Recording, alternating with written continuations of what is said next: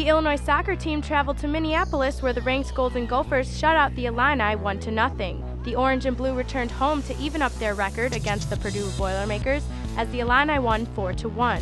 Freshman standout Vanessa DiBernardo set the single-game scoring record for the orange and blue by notching all 4 goals in the game. This also ties the NCAA 2010 season for most individual goals in a contest. The Illinois men's tennis team had a strong showing at the Napa Valley Tennis Classic in St. Helena, California. Junior Dennis Navolo won all 3 of his matches in Group 5, which qualified him to play in the 8-man USTA wildcard shootout to close the weekend. Senior Abe Souza won his first 2 matches and was forced to retire halfway through his 3rd match due to injury. The women's tennis team had impressive matches at the UNLV tournament in Las Vegas, Nevada. Sophomore Rachel White led the Illini with a 3-1 record on the weekend. She is now 6-2 on the season. Both of Illinois' doubles teams made it to the semifinals of the bracket. The Illinois volleyball team remains perfect in Big Ten play.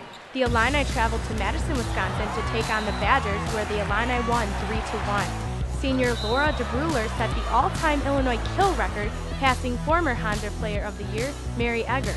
The Illini then went back to Champaign to take on in-state foe Northwestern, where the Illini won in 5 sets.